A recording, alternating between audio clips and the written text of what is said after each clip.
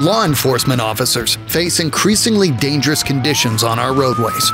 Statistics from the National Law Enforcement Officer Memorial Fund show that law enforcement officers face a higher risk of death and injury traveling to the scene of an incident than at the actual scene itself. In fact, vehicle-related collisions are the leading cause of death for law enforcement officers. Unfortunately, more officers were losing their lives behind the wheel of an automobile than any other area of law enforcement. And so we knew that we had to figure out a way to change things. We had to figure out a new approach.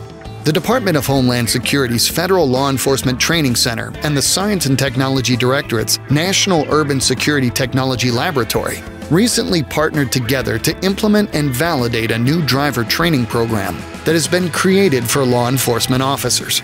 During the duration of the training, NUSTL collected data and will later conduct analysis to determine the effectiveness of this program.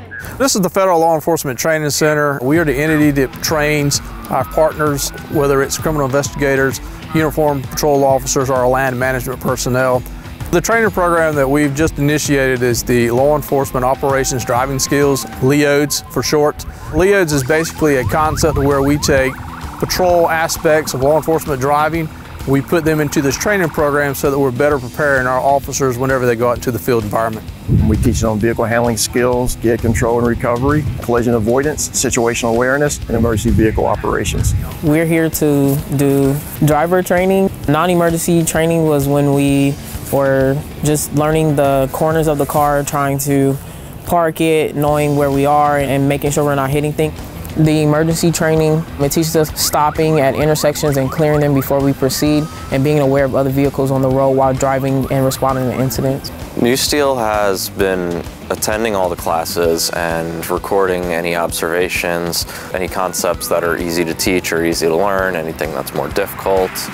By collecting and analyzing all the data, we can also find anything wrong with the current one and offer suggestions for future iterations of the course. A lot of people don't get the chance to do this in the civilian world, so it's a great opportunity to learn some valuable skills and learn how to be a better driver in general.